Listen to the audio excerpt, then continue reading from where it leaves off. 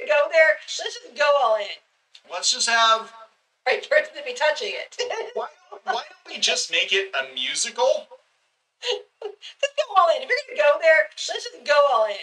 Let's just have a whole... Oh my god, I'm giving them ideas. Okay, guys. No, at this point, they're gonna go there. I'd rather them go all in. You can mail checks too. This is Disney we're talking about. Let's just have a whole sect of Jedi that are drag queens, and let's make it a musical, and let's make it as campy as possible, and it can be like Padme, Queen of the Desert, because sand gets everywhere, or something. I don't know. Just lean into it. You know what? At this point, just do it. Just do it. You heard Palpatine.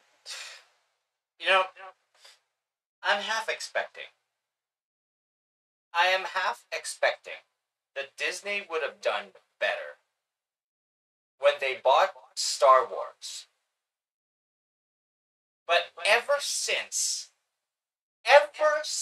they acquired the name, all they do is make stories that are not respecting the lore at all. Sure, they are trying to challenge the lore.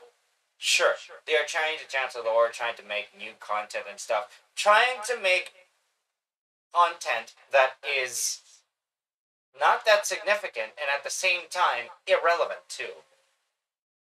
And trying to make content that is baffling and at the same time outside of the age range of the usual audiences. I mean, it gets me to a point in which I have to ask myself, is Disney really doing the right thing for its actual audience? Is it actually doing Lucasfilm any better than how Lucasfilm actually did Star Wars? If you ask me, I don't think so. Because if they're actually doing something good for Lucasfilm, they wouldn't be screwing up repeatedly. Okay, Star Wars Rebels was fine, an iteration. Fine, it is a good iteration after Star Wars: The Clone Wars. I will give them that, at least that. But any major releases that Disney had made with the name of Lucasfilm, the sequel trilogy, The Mandalorian Season 2 made Disney's place as a publisher of Star Wars movies very, very questionable. And I'm going to tell you, you should be worried. You should be very worried if they are still existing at this point, still trying to make Star Wars movies. Is it even a Star Wars movie that they're going to be making? Is it even a Star Wars show that they're going to be making? No!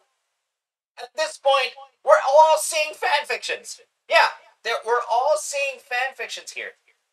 And there. And everywhere. They're actually trying to hypnotize us to make us think that we're actually watching an original Star Wars production.